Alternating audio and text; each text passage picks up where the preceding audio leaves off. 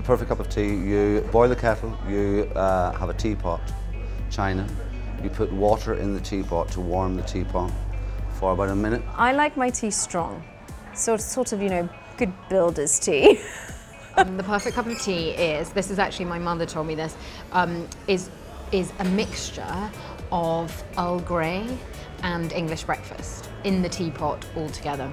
Oh, that's a very good question. For Christmas, I got one of those tea strainers. And so we've now got like hyper posh on it, and you can put like actual real tea in a strainer. If you don't have a teapot and you're using the tea bag, never bruise the tea bag, just let it sit. I'm not such a tea drinker, although I've been told that the way you should do it is that you put the tea bag in and you take it out and you throw away that first cup and then you start all over again. That's a true tea making method. It's controversial because actually it changed my whole, I used to be like quite addicted to tea when I was a kid, and I always went milk first, which is quite controversial. And milk first, tea bag in, slop in the water and slop it all around, and the end result was usually fairly pleasing, and a sugar, and now I'm down to, now I put the tea bag in first, hot water, milk and half a sugar.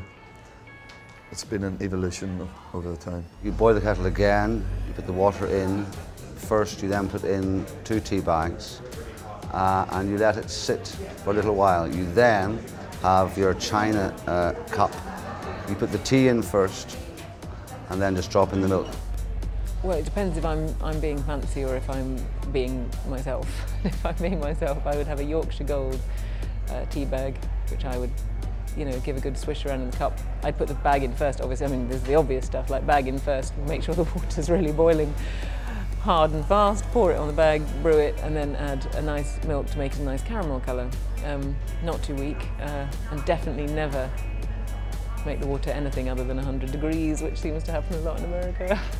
It's been a long while since I made a cup of tea, but I like to put the bag in first and then milk.